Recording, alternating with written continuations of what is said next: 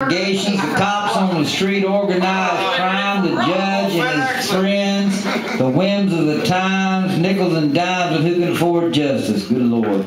Community skin's too damn thin. Say it again and you better believe it. You live in a crowd, you can't have too much insurance, and don't get too loud. Keep your eyes to yourself. You get too out of line, you don't fit in anywhere. Move along. Keep the change, sort of thing.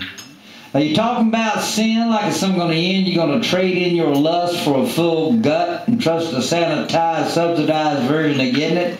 Cruising off the conveyor, ain't nobody sweating it. Succeed as a need, as a right, as a creed, as your back starts to bend and your balls start to bleed, and you're still good for a laugh looking to find something sounds like the truth on the edge of it all. An ideal or a sorrow like the pulse of a mob got you hung up the closet, the scaffold, the wall, fighting off demons you don't have for call and balance so well you can never fall.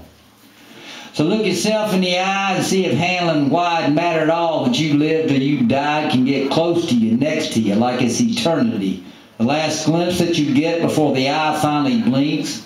And when it comes down to fact in your life is your past, the answer you give when your God finally asks, whose business is sin? Why, it's the devil's, my friend, and you're known by the company that you keep. Yeah.